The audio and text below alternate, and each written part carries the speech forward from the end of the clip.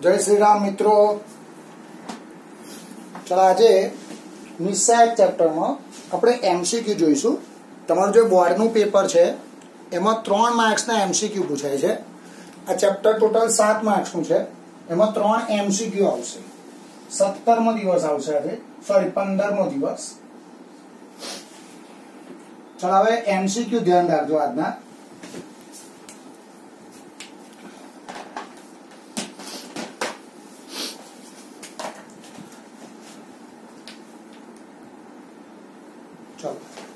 MCQ जो त्रिहा निश्चायक में B plus सी no वर्ग ए वर्ग सी वर्ग बी वर्ग सी प्लस ए नो वर्ग बी वर्ग सी वर्ग ए प्लस बी नो वर्ग बराबर के ए बी सी कौंस में ए प्लस बी प्लस सी नो घन। तो के बराबर खाली जग्या मारे के नी किंमत शोधवानी छे। एना ऑप्शन छे -1, 1, 2 અને -2। હવે અહીંયા તમે જોશો तो આપણે અત્યાર સુધી શું કર્યું કે આની LHS લીધી, પછી જવાબમાં આપણે અહીંયા જોવાનું ABC લાવતા હતા, A + B + C લાવતા હતા। તો તમે એ રીતે કામ કરો તો આખો મોટો દાખલો બનશે। તો આની એક બીજી તમને એક રીત શીખવાડું। હું આવું લખું sin² θ + cos² θ બરાબર શું થાય 1। તો આ જે સૂત્ર છે એ પ્રત્યેક θ બિલોંગ્સ ટુ R માટે સાચું છે। તમે થીટાની કિંમત અહીંયા 45 લો તો 45 sin² 45 + cos² 45 બરાબર શું થાય 1। એટલે આપણું આ જે રિઝલ્ટ છે એ પ્રત્યેક θ બિલોંગ્સ ટુ R માટે કેવું છે સાચું છે। તો આ જે નિશ્ચાયક છે આ નિશ્ચાયકમાં a b c બધી સંખ્યાઓ છે, શું છે વાસ્તવિક સંખ્યાઓ। એટલે આપણે અહીંયા આગળ આ a b c ની કિંમતો લઈ લઈએ। અહીંયા ગમે તે કિંમત લેવાય। તો અહીંયા હું a બરાબર b બરાબર c બરાબર 1 લઉં। તમે અહીંયા કોઈ પણ કિંમત લઈ શકો।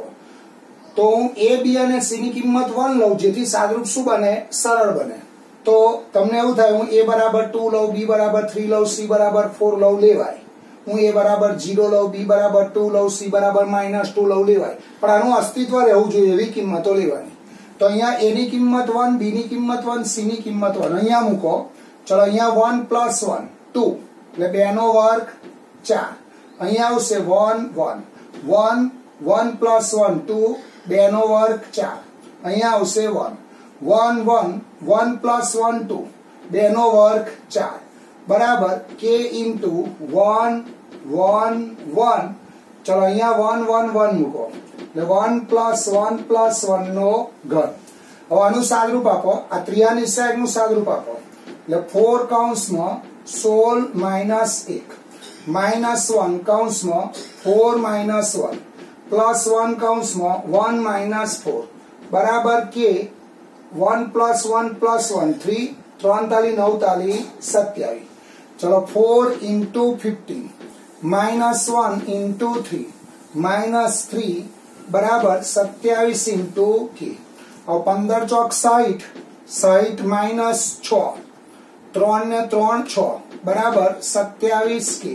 એટલે અહીંયા આવશે 54 બરાબર 27 k માટે k બરાબર 2। તો જવાબ શું આવશે k બરાબર 2। તમને એવું થાય સાહેબ હું અહીંયા a બરાબર 1 લઉં, b બરાબર 2 લઉં, c બરાબર 3 લઉં તો એ જવાબ k બરાબર 2 આવશે। તમને એવું થાય a બરાબર 0 લઉં, b બરાબર -1 લઉં, c બરાબર -2 લઉં તો એ જવાબ શું આવશે k બરાબર 2। પણ તમારે અહીંયા કિંમતો એવી લેવાની કે જેથી આ સાદરૂપનો આગળ જવાબ મળે। જો જવાબ ના મળે, અસ્તિત્વ ના રહે તો તમારા કિંમતો બદલી કાઢવાની ખાલી, બરાબર। એટલે જવાબ શું આવશે k બરાબર 2। હવે ઘણા બધા દાખલા બની શકે। હવે જેટલા દાખલા બનાવો એટલા બનાવાય।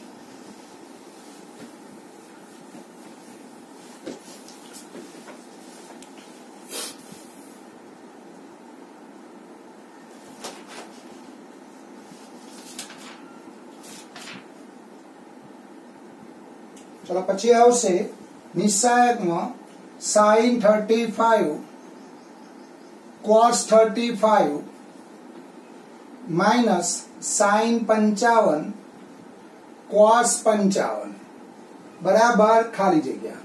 हवे अहींया आगळ हूँ निस्सहायकनो उपयोग करीश तो आपणे निस्सहायकने डेल्टा वडे दर्शावीए तो डेल्टा बराबर जे पद आप्युं छे लखीशुं। चलो आनुं सादरूप आपो तो डेल्टा बराबर अग्रविकर्ण माइनस प्रतिविकर्ण એટલે sin 35 cos 55 પછી માઇનસ ના માઇનસ પ્લસ થશે પ્લસ cos 35 sin 55। હવે અહીંયા પદ અલ્ટરનેટ છે જો sin cos cos sin તો પદ અલ્ટરનેટ હોય એટલે સૂત્ર sin નું બને એટલે અહીંયા આવશે sin 35 + 55 તો અહીંયા આવશે sin 90। ચલો sin 90 એટલે જવાબ શું આવશે 1।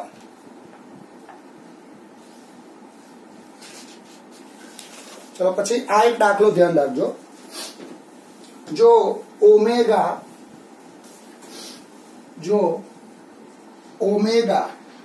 ज्या ओमेगा नॉट इक्वल टू 1 ए 1 नु घनमूळ होय तो 1 नु घनमूळ होय तो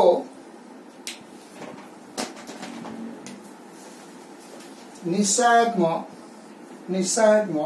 1 1 plus I plus omega square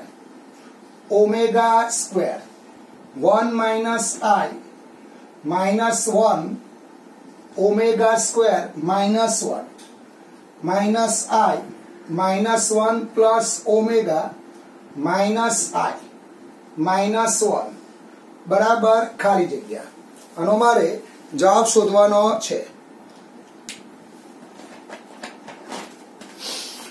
हवे ओमेगा ए 1 नु घनमूळ छे तो आ एक वस्तु ध्यान राखજો આપણે 11મા ધોરણમાં સંકર સંખ્યામાં શીખેલા જો ઓમેગા એ 1 નું ઘનમૂળ હોય તો ઓમેગા ક્યુબ બરાબર 1 અને 1 પ્લસ ઓમેગા સ્ક્વેર બરાબર 0 આ વસ્તુ ध्यान રાખીશ। આ 11મા ધોરણમાં સંકર સંખ્યામાં દ્વિઘાત સંકર સંખ્યાના બીજ એનો આ ટોપિક છે तो ओमेगा क्यूब बराबर 1 એટલે ઓમેગા એ 1 નું ઘનમૂળ હોય તો આ બે વસ્તુ આપણે ધ્યાન રાખીશું।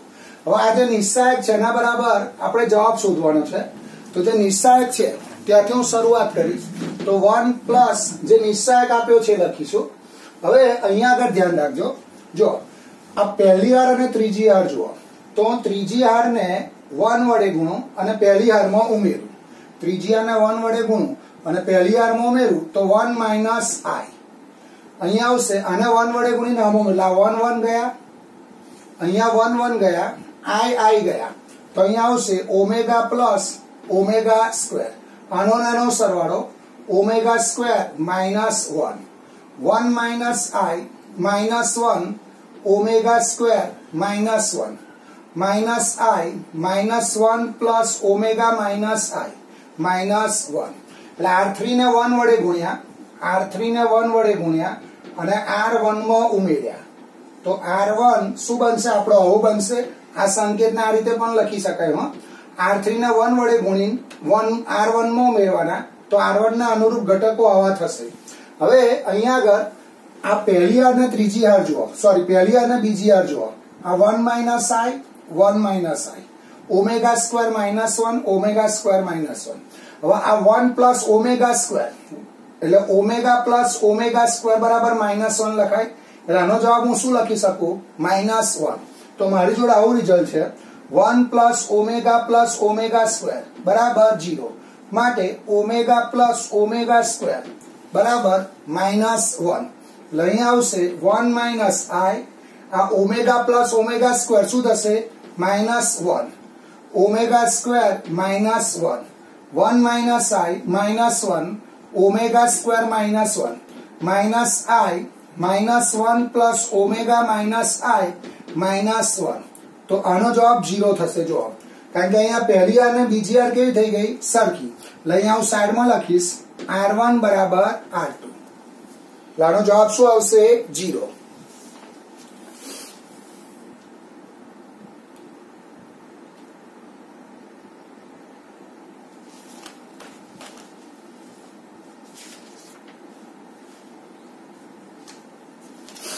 चलो आवो दाखलो आवशे एक जो जो ओमेगा ए जो ओमेगा ए 1 नो घनमूळ होय तो त्रियानी साइड में 1 omega omega square 1 omega square 1 omega बराबर खाली जग्या। चलो हवे आपणे सादरूप आपीशुं आनु तो आपणे आनो उपयोग करीशुं। जो ओमेगा ए 1 નું ઘનમૂળ હોય તો આપણે શું લખીશું ओमेगा क्यूब बराबर 1 અને 1 प्लस ओमेगा स्क्वायर बराबर શું લખીશું 0। चलो हवे जे निश्चायक छे त्याथी शरूआत करीए એટલે डेल्टा बराबर जे निश्चायक आप्यो छे त्याथी लखीशुं। हवे आ जे निश्चायक छे एमां આપણે क्रिया करीशुं। जो તમારું સાદરૂપ આપો તોય ચાલે અથવા આવી ક્રિયા કરજો। હું આ બેના જવાબ જાણું છું ઓમેગા ક્યુબ બરાબર 1 અને 1 પ્લસ ઓમેગા સ્ક્વેર બરાબર શું છે 0। તો અહીંયા આગળ હું આવું કરીશું। અહીંયા આગળ હું બીજા સ્તંભના દરેક ઘટકને 1 વડે ગુણો અને પહેલા સ્તંભમાં ઉમેરો અને ત્રીજા સ્તંભના દરેક ઘટકને 1 વડે ગુણો અને પહેલા સ્તંભમાં ઉમેરો। તો પહેલા સ્તંભનો અનુરૂપ ઘટક આવો થશે। જો 1 plus omega square omega square plus 1 omega square plus 1 plus omega बीजो स्तंभ एवो ने ओमेगा स्क्वायर 1 ओमेगा। हवे आ जे जवाब छे आना बराबर शुं लखाय जो 0 लखाय। 1 प्लस ओमेगा स्क्वायर बराबर शुं छे 0। એટલે અહીંયા આવશે 0 0 0 ओमेगा स्क्वायर 1 ओमेगा અહીંયા હું કારણ લખીશ because of 1 plus omega square બરાબર 0। તો આ જવાબ શું આવ્યો જોવા જોઈએ 0। હવે નિશ્ચાયકની આ એક ગુણધર્મ ધ્યાન રાખજો। નિશ્ચાયકના કોઈપણ સ્તંભના 3 ઘટક 0 હોય अथवा कोईपण हरना 3 घटक 0 होय तो निश्चायकનું મૂલ્ય શું થશે 0। આનો જવાબ આવશે 0। ચલો પછી એક સંકર સંખ્યા પરનો એમસીક્યુ લઈએ। હવે સંકર સંખ્યા એટલે જે સંખ્યાનું સામાન્ય સ્વરૂપ a + ib હોય એને શું કહીશું સંકર સંખ્યા। તો આવું છે જો નિશ્ચાયકમાં 6i minus 3i 1 4 3i minus 1 20 3i बराबर x प्लस i y। तो x बराबर खाली जगह y बराबर खाली जगह x बराबर खाली जगह y बराबर खाली जगह। चलो हवे ध्यान राखजो। हवे जे निश्चायक छे ए निश्चायकनुं आपणे सादरूप आपीए तो निश्चायकनुं जे पद छे त्याथी हुं शरूआत करूं। तो आ त्रिया निश्चायक आने तमारे x + iy स्वरूपमां लाववानुं। तो आनुं तमे सादरूप आपशो मित्रो। शरूआत अहींयाथी करीए आपणे।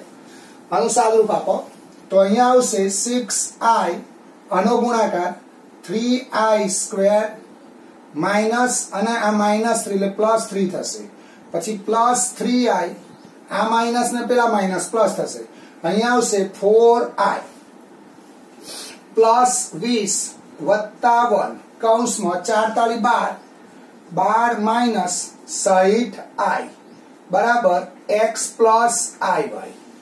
હવે જ્યાં i² છે ત્યાં હું શું મૂકીશ -1 એટલે i² ની કિંમત -1 મૂકો એટલે અહીં -1 મૂકો તો આ -3 પ્લસ એટલે આ ટર્મ 0 થઈ જશે।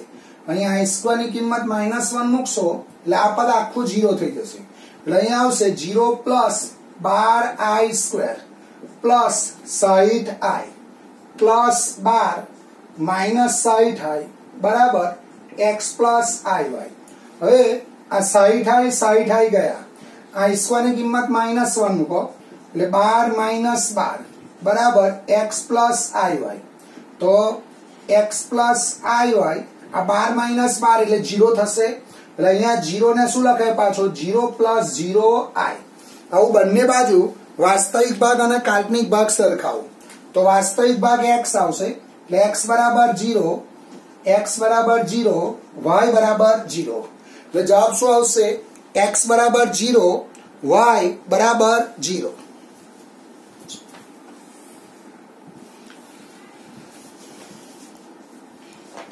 चलो પછી નવો એમસીક્યુ લઈએ જો f of x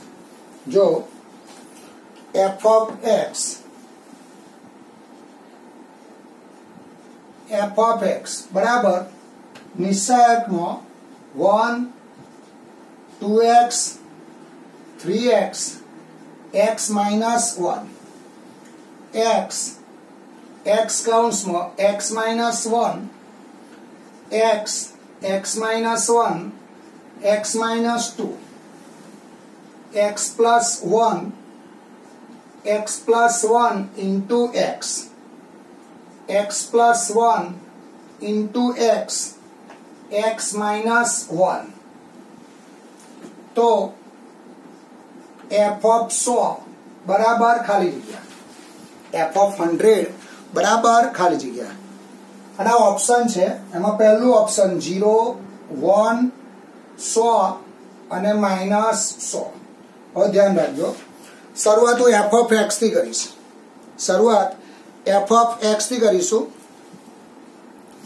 ચલો શરૂઆત f of x થી કરીએ આપણે કોનું પ્રતિબિંબ શોધવાનું 100 નું પ્રતિબિંબ શોધવાનું એટલે અહીંયા x ની કિંમત 100 મૂકવાની બરાબર હવે થોડુંક નિશ્ચાયકનું સાદુરૂપ આપું જો તો અહીંયા આવશે f of x બરાબર હવે આ બીજો સ્તંભ જો તો બીજા સ્તંભમાંથી x કોમન નીકળે એટલે અહીંયા 1 x minus 1 x minus 2 મેં બીજા સ્તંભમાંથી x કોમન લીધો પછી પહેલા સ્તંભમાંથી ત્રીજા સ્તંભમાંથી x plus 1 કોમન લો કોમન લો તો અહીંયા આવશે 1x ચલો x plus 1 કોમન લીધો એટલે x into x minus 1 તો પહેલો સ્તંભ એવો ને એવો 1 2x 3x x minus 1 અહીંયા આવશે x plus 1 હવે આ ત્રીજી હાર જુઓ તો આ જે ત્રીજી હાર છે એમાં x minus 1 શું થશે કોમન નીકળશે તો અહીંયા આગળ ત્રીજી હારમાંથી x minus 1 કોમન લો તો અહીંયા આવશે x plus 1 x minus 1 pen આજે હેરાન કરે છે ત્રીજી હારમાંથી કોમન શું લીધા x minus 1 એટલે અહીંયા આવશે 1 2x 3x 1 x minus 1 અહીંયા x minus 1 નીકળી ગયા એટલે x minus 2 અહીંયા આવશે 1x અહીંયા આવશે x હવે બરાબર હવે જો હવે અહીંયા 1 છે અને અહીંયા 1 છે તો આ સાદુરૂપ સરળ બનાવવા શું કરું પહેલા સ્તંભને -1 વડે ગુણ અને બીજા સ્તંભમાં ત્રીજા સ્તંભમાં ઉમેરું તો પહેલા સ્તંભને -1 વડે ગુણો અને બીજા સ્તંભમાં ઉમેરો તો અહીંયા x plus 1 x minus 1 તો 1 2x 3x હવે પહેલા સ્તંભને -1 વડે ગુણો અને આમાં ઉમેરો એટલે અહીંયા આવશે 0 અને માઈનસ વડે ગુણો અને આમાં ઉમેરો એટલે x minus 1 minus 2x એટલે -x minus 1 આ x minus 2 minus 3x એટલે -2 minus 2x ચલો પછી પહેલા સ્તંભને -1 વડે ગુણીને ત્રીજા સ્તંભમાં ઉમેરો એટલે અહીંયા આવશે 0 અહીંયા -x અને અહીંયા -2x હવે જો તમે આનું સાદુરૂપ આપશો ને આ નિશ્ચાયકનું સાદુરૂપ આપશો એટલે જવાબ 0 આવશે આ નિશ્ચાયકનું સાદુરૂપ આપશો અગ્રવિકર્ણ માઈનસ પ્રતિવિકર્ણ તો આનું સાદુરૂપ આપશો તો જવાબ 0 આવશે એટલે અહીંયા આવશે f of x બરાબર 0 એટલે તમે અહીં x ની કિંમત કોઈ પણ મૂકશો આ અચળ વિધેય થઈ જશે જે વિધેયનો વિસ્તાર એકાકી ગણ હોય એવા વિધેયને શું કહેવાય અચળ વિધેય એટલે તમે અહીં x ની કિંમત કોઈ પણ લો આને કોઈ અસર ના થાય અહીં x વાળું પદ હોય તો અસર કરે એટલે અહીંયા આપણે x100 નું પ્રતિબિંબ શોધવાનું તો f of 100 શું આવશે 0 એટલે અહીંયા જવાબ આવશે 0 f of 100 બરાબર 0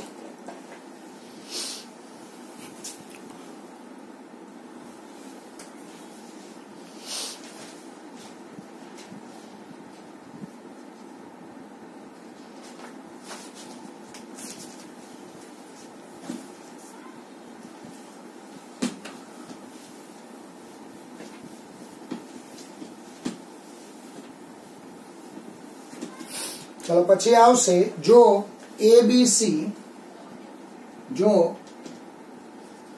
ABC ગ્રેટર ધેન 0 અને XYZ belongs to R તો ત્રિહાનિશાયકનો AX plus A raised to minus X નો વર્ગ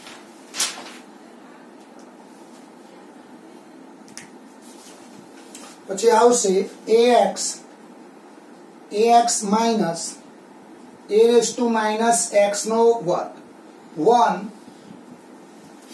બીજી હારમાં b raised to y plus b raised to minus y નો વર્ગ b raised to y minus b raised to minus y નો વર્ગ 1 c raised to x plus c raised to sorry અહીંયા z છે c raised to z minus z નો વર્ગ અહીંયા આવશે c raised to z minus c raised to minus z નો વર્ગ 1 બરાબર ખાલી જગ્યા ચલો આનો જવાબ આપણે શોધવાનો છે હવે અહીંયા abc પોતે કેવા છે ધન છે abc ધન છે અને xyz એ આપણી વાસ્તવિક સંખ્યા છે હવે આપણે આનું સાદરૂપ આપ્યું પહેલા આનું સાદરૂપ આપો તો અહીંયા આપણી જોડે આવું છે જો a raised to x plus a raised to minus x નો વર્ગ તો આનો જવાબ આવો આવશે a raised to 2x plus 2a raised to x a raised to minus x plus a raised to minus x નો વર્ગ લાવું થશે a raised to 2x અહીંયા આધાર સરખા એટલે ઘાતાંકનો સરવાળો આ 2 થઈ જશે અને અહીંયા આવશે a raised to minus 2x આવું થશે હવે જો અહીંયા પ્લસ હોય તો અહીંયા પ્લસ આવશે અહીં માઈનસ હોય તો આ જે પદ છે શું આવશે માઈનસ આવશે હવે તમે આ જે બીજો સ્તંભ છે તમે ધારો કે આ 6 એ 6 ને ઓપન કરો તો આવું આવશે પછી તમારે આ રીતે પણ કરી શકાય જો અહીંયા આગળ આ જે બીજી આ છે બીજો સ્તંભ છે એ બીજા સ્તંભના દરેક ઘટકને -1 વડે ગુણો બીજા સ્તંભના દરેક ઘટકને -1 વડે ગુણો અને એ અનુરૂપ ઘટકો પહેલા સ્તંભમાં ઉમેરો તો આને -1 વડે ગુણ્યા જો આ માઈનસ વાળી સાઈન ને -1 વડે ગુણ્યા ધારો કે આને -1 વડે ગુણીએ તો આ માઈનસ થશે આ પ્લસ થશે અને આ માઈનસ થશે એટલે આને -1 વડે ગુણીને આમાં ઉમેરો તો આના જવાબ 4 4 4 આવશે એટલે પહેલો સ્તંભ 4 બનશે આ 4 બનશે આ 4 બનશે પછી બીજો સ્તંભ એવો ને એવો ax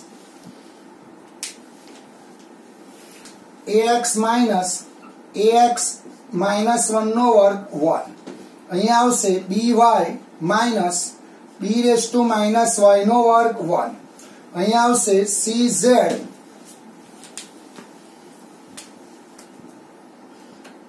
c raised to z minus c raised to minus z નો વર્ગ 1 હવે પહેલા સ્તંભમાંથી હું 4 કોમન લઈ લઉં જોઈએ હું પહેલા સ્તંભમાંથી 4 કોમન લઉં તો અહીંયા 4 કોમન લઈશ એટલે પહેલો સ્તંભ અને ત્રીજો સ્તંભ સરખો થઈ જશે જો 1 1 1 આ 1 1 1 આ થશે 1 1 1 આ સ્તંભ એવો ને એવો રાખવાનો અહીંયા આ સ્તંભ એવો ને એવો લખો તમે તો આનો જવાબ શું બની જશે 4 into 0 એટલે જવાબ આવશે 0 અહીંયા કારણ લખીશું c1 બરાબર c3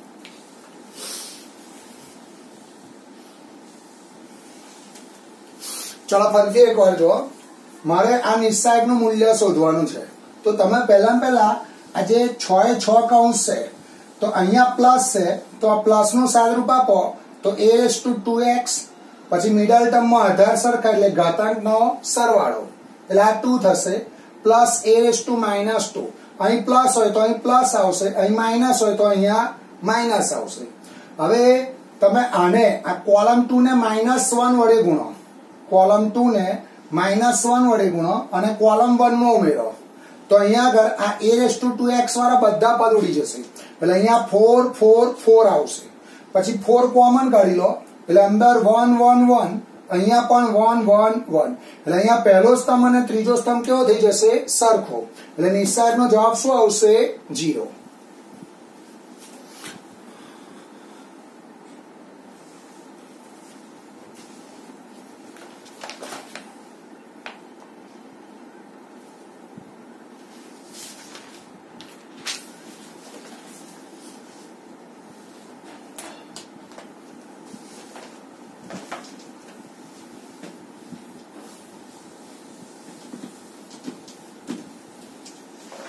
ચલો પછી જો